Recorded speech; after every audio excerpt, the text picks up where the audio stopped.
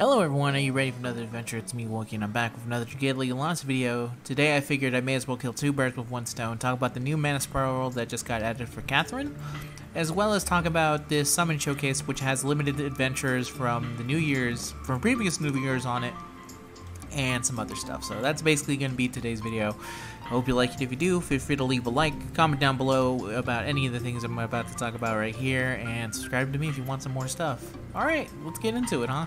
So, basically this is going to have, I think, all of the... This is, first of all, a prize showcase.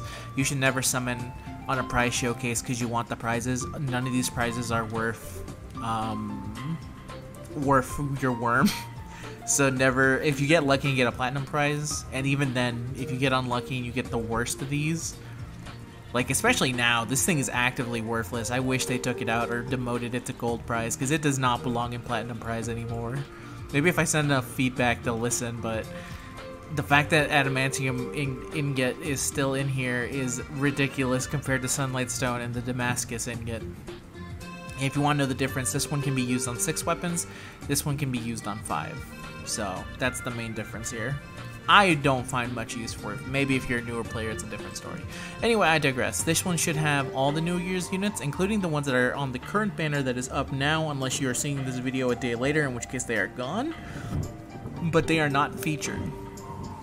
The only limited units that are featured on here are Mitsuhide, Seimei, and Daikikoten, which is very unfortunate because that's actually not the one you want. Actually, Daikikoten's still good, but there's a better New Year's Dragon that you want featured on here that it looks like he's going to be on the banner, but he's not actually going to be featured.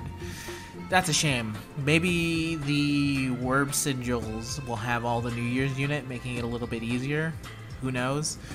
But yeah, in general, I don't see a reason to summon on this banner at all unless you badly want Mitsuhide or Seimei or Daikikoten. They are limited. They still have their uses. I'm pretty sure Seimei is still used in some instances for his co-op ability and co-chain ability. I don't know if he's actually used for... Might be more of a co-op thing, now that I think about it, but not really a thing for main team status. At least I don't think so. I don't see many teams using Seimei that are not... To be fair, I don't look at many co-op teams. I'm usually looking at solo, so grain of salt on that one for me. Mitsuhide, I really like Mitsuhide. I wish they gave her a spiral though, because she's a little bit old, especially since she was made in the before times back when nihility wasn't really a thing. So they really need to buff her at some point with a mana spiral. And it looks like they are willing to mana spiral limited units based off of one of the New Year's units getting a mana spiral coming up pretty soon. But hey. Oh, and Daikikoten, pretty good for a light dragon. Probably back in the day, this was one of the best light dragons, especially after Galathor got killed by nihility. Daikikoten kind of stood there. Nowadays, I think he's probably not as good as he used to be, but still pretty solid, and it's fun to mallet people with a giant mouse dragon. So, there's that. In general, I'd say don't summon for this unless you badly care about any of these adventures, and if you're someone who super deeply cares about meta stuff in this game, you already know not to summon. So, there you go. Next, the Mana Spiral. Catherine. I really like the way Catherine plays, so I'm kind of interested to see how she goes. So let's see what she got. Beckon Call. Increase the user's strength and grants them the perfect escort effect. The perfect embodied ability buffs the user based on the number of perfect escorts that stacks they have. Alright. And a skill energy requires 5,400. Stacks up to 3 times. Strength 30%. Lasts 10 seconds. Alright. I think the strength buff is a little bit of a... I think he probably got like a 10 or 5% strength increase or something.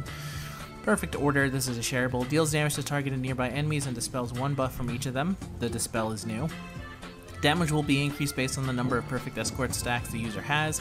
Using the skill will consume all perfect escort stacks. Damage is 60 over 46. Skill energy required 2,000. 20,000, 300,400.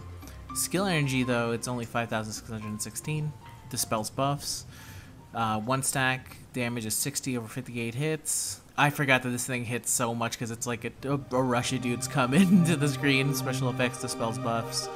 60 over 66 is when your stack's at 2. And stacks at 3, it is 60 over 37 hits. Damage is 130 over 37 hits because it hits twice. It dispels buffs. Okay. And also the... no, never mind. Let me go. Co-op ability, HP 15%. Chain co-op ability, water above 10 hits equals strength 13%. Abilities, Perfection Embodied 3. Buffs to user's standard attacks, 4 strikes, and the Perfect Order skill based on the number of perfect escort stacks they have, and increase the user's attack rate by 5%. For each stack. In addition, they will be immune to knock... This is new. The attack rate is new. In addition, they will be immune to knockback and all elemental attuned damage that will be reduced by 10% as long as you have at least 1 stack. Also, using Beck and Call will grant the user a defense amp with a maximum team amp level of 2 every 30 seconds. Potent stun resistance 100%, skill damage 35%, which is probably a 5% increase. Okay. The one thing I did notice here is that there's no mention that she loses her stacks when she gets hit. When she released, the way they worded it made it seem that every time she got hit by any attack, and which is what happens if you get hit with any attack, you basically lose one of your stacks, and it's a big pain in the ass. I actually think she's a really fun unit to use. I love using Catherine. Catherine is maybe one of the funniest units to use because she literally just summons a bunch of dudes on you, like the Secret Service, and completely shuts you down.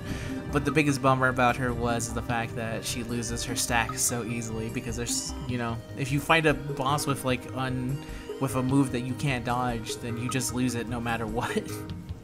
But I remembered back then when people were trying her out, like at max damage, she was able to take down bosses in one move. She was extremely powerful. The problem is that it was very hard to keep any of that stuff around for her to actually make use of it.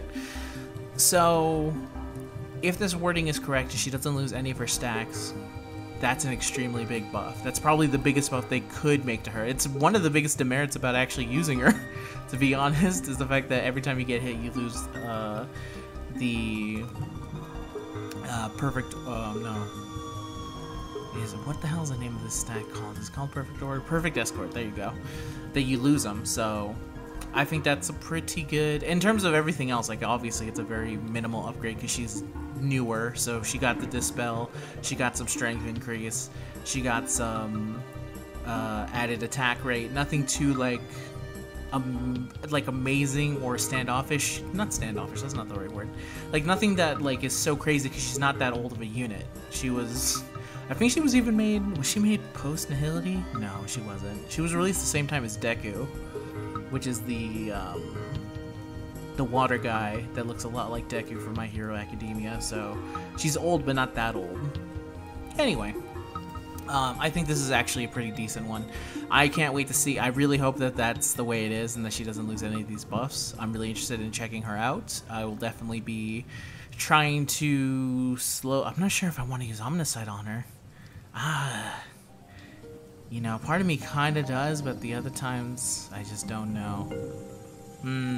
I'll think about it.